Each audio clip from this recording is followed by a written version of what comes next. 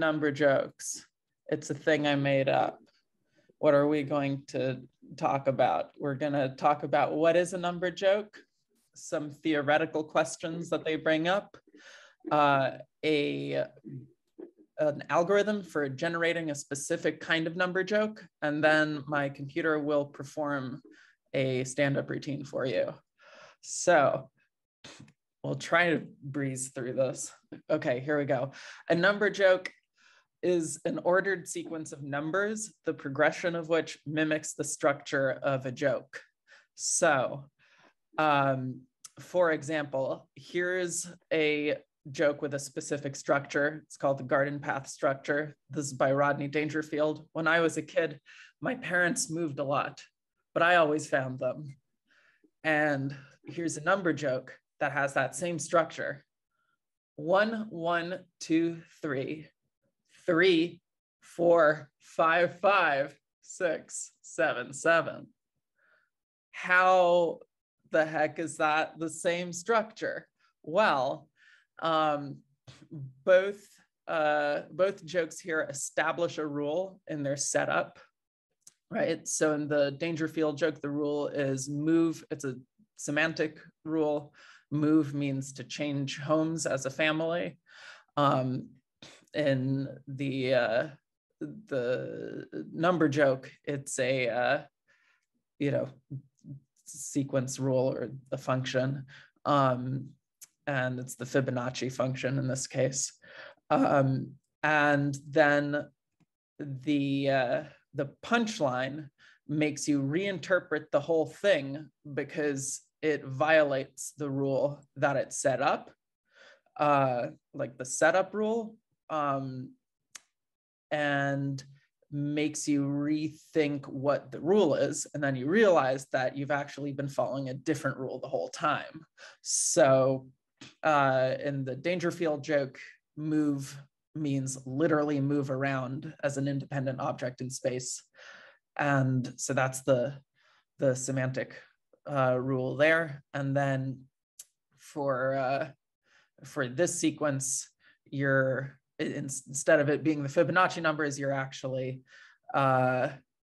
adding the, I guess you're adding 1 to the previous number every other time. That would be like a simpler way of describing this rule. So, and that rule covers both the setup and the punchline.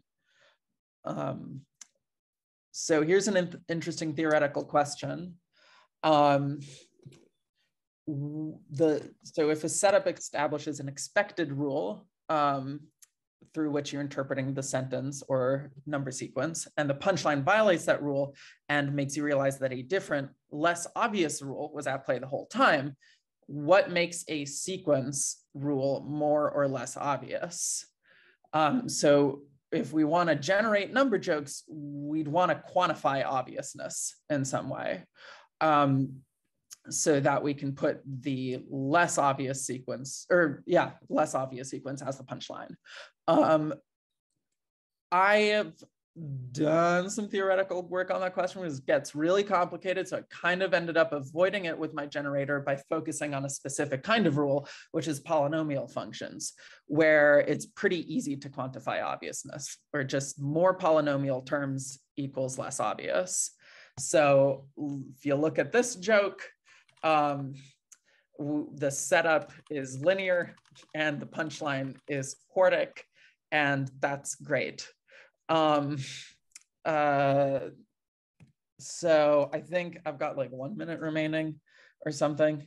But I really want to demonstrate a number joke being generated in real time. But basically the algorithm involves fitting points to a curve. Let me get my terminal up and run this real quick. Okay.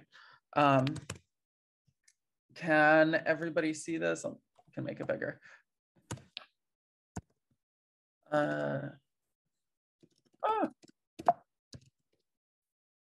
Joke. I think I called it joke. Tell joke. So here's my computer generating a number joke.